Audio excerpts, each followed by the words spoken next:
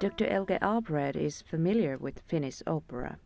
She has been researching it since 2004. I got interested in those Kalevala operas because I have made this database for myself about all these Finnish operas, and I found this big group of operas that are related to the Kalevala.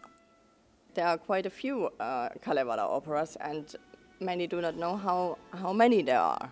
There was one case, somebody else who already then knew it asked somebody else, like, what do you think, how many Kalevala operas there are? And this person said kaksi, and then the one who asked continued like 21. So it's not only two, but there are over 20. One of the Kalevala operas is Die Kalewainen in Pochjola. Kalewainen is going to be performed after 127 years for the first time. Die Kalewainen in Pochjola is in the end the story about the Sampo, and also about Ilmarinen, and Väinämöinen and Lemminkäinen going to Pochjola, and in the end Ilmarinen gets the Pochjolan tyttö. In this case her name is Ismo, which is a bit strange for Finns, I guess, but that's what the Germans choose in the end.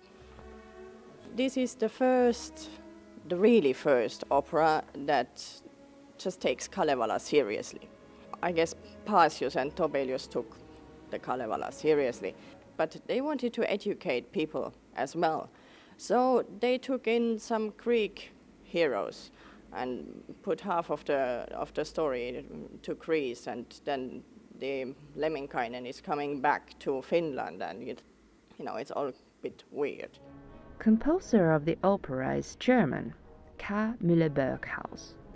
Müller-Berghaus worked as a chief conductor of Turun soitannollinen seura at the late 1800s.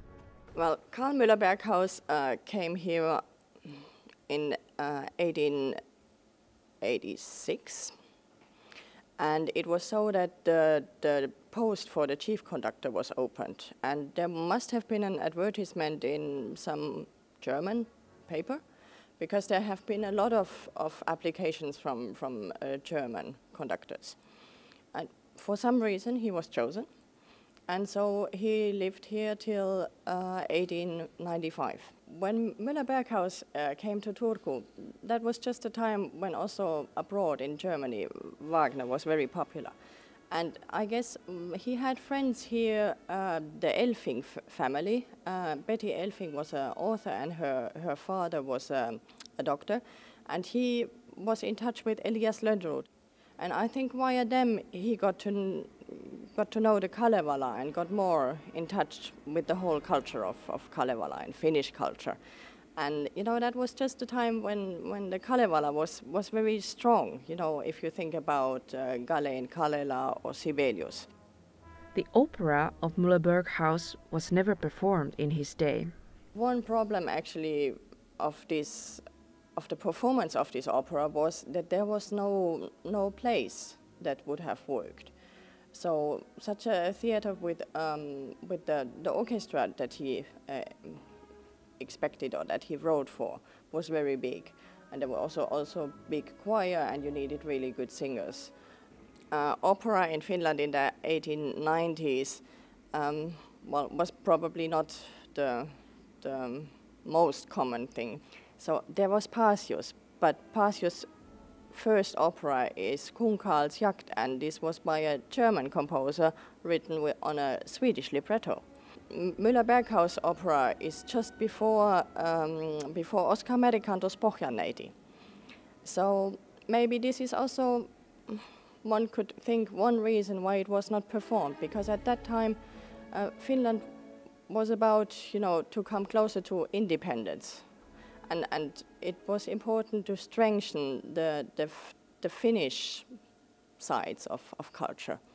The problem also with nationalism is today maybe again a different one than 127 years ago. I mean, being German, you have to be careful, like getting too strong on that topic. But I think that a certain proud of being be it German or Finnish or whatever, is quite healthy.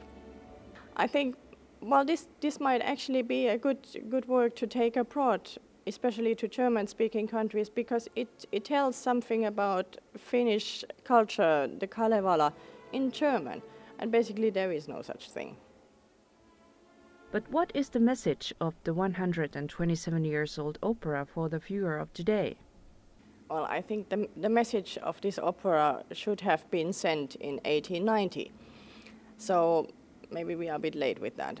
But I think back then the message might have been that Finnish culture is worth to be taken serious. And it's worth to be a subject of an opera.